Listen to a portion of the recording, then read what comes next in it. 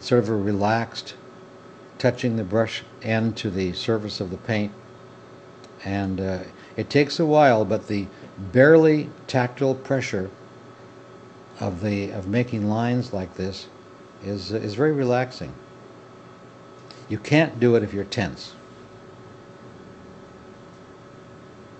You have to just let go, and if you have to, run your hand over the path that you want to make and then do it. You have to trust your brain and train your brain-hand link, your synapses, to follow your wishes, and then you can bring off these relaxed little detailed swings of the wrist to make the lines.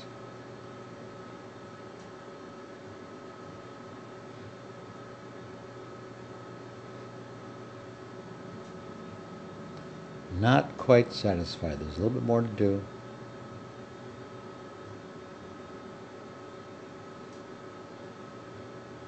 So this is almost all done.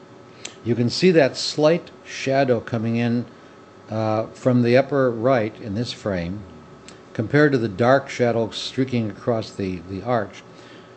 What I wanted to do is to create the shadow would sort of end in a fuzzed termination to indicate just a difference in the object up above out of frame that's creating the shadow, because eventually the shadow would fade out anyway, and I exaggerated that effect to break up the flatness of the shadow on the facade, and it just barely ends just before the hard edge of the arch.